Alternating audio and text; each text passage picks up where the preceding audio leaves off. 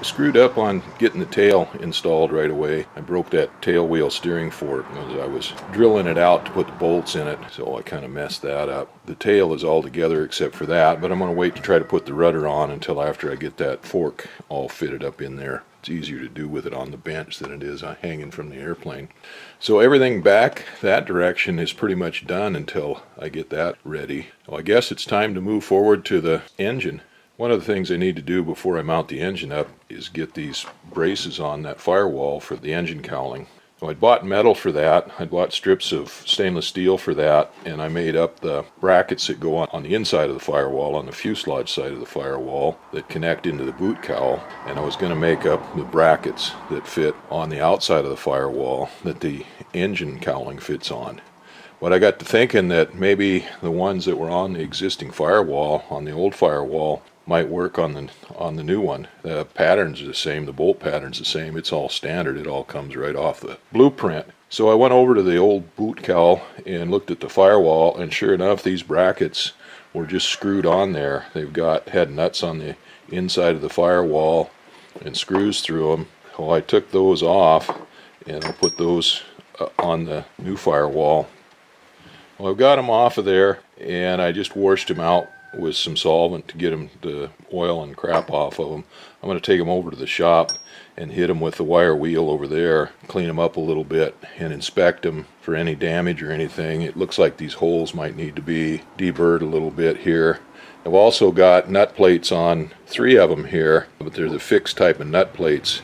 I may take those off and put floating nut plates on there. I got one bracket.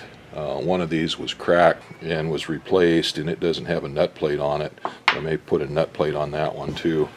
I took these brackets over to the shop and stuck them on the wire wheel, cleaned them up, and inspected them. These things are a little rougher than what I would have liked.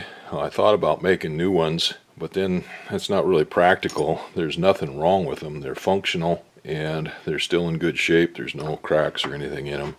So there's no real point into trying to make new ones just to serve vanity. I thought about putting new nut plates on them. These have got the fixed style nut plates on them. They've been on there for quite a while, but they still work. But these floating nut plates are a little bit easier to use. They're easier to get the screws lined up into and stuff. But again, they're functional, so there's no practical reason to do that.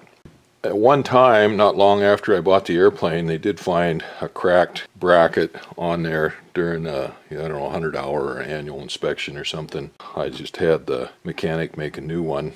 That one has been functional, but I didn't really like it. It's okay, but this hole here where the cowling mounts to it is off from this one. This is the distance. This is the one that was on the airplane, and you see the hole there is quite a bit different than the hole he's got in this one here.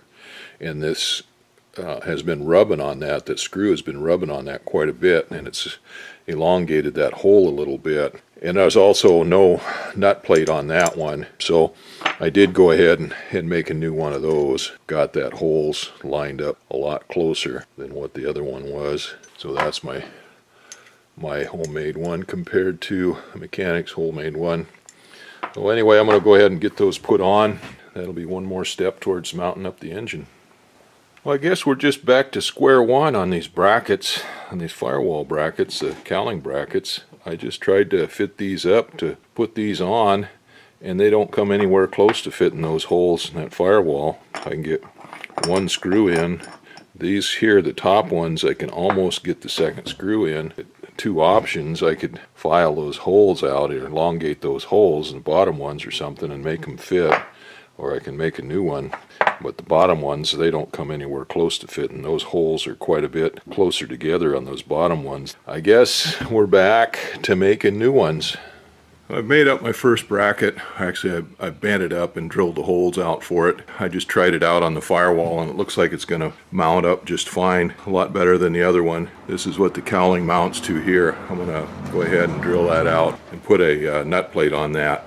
Well, that'll be the first one if I don't screw that up. So I've got 3 more to do. The top ones are a little bit different than the bottom ones. They stick up proud of the boot cowl a little bit, as the engine cowling kind of goes, the top engine cowling kind of overlaps the boot cowl. That looks pretty good, actually.